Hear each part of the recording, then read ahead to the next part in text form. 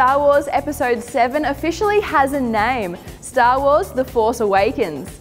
The announcement of this ominous title was made via the official Star Wars Twitter account, which stated that principal photography has now been completed.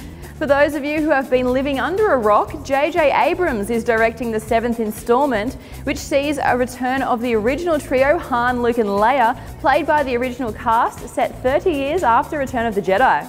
Spoiler shots have been released and a handful of top up-and-coming actors are making their mark in the galaxy. We expect to see the reunion taking place on December 18 next year, but this could change. In the meantime, grab yourself a Tauntaun sleeping bag. Why? Because once upon a time, I'm sure you said the words, "I want to be a Jedi," and it's time to start joining the premiere queue.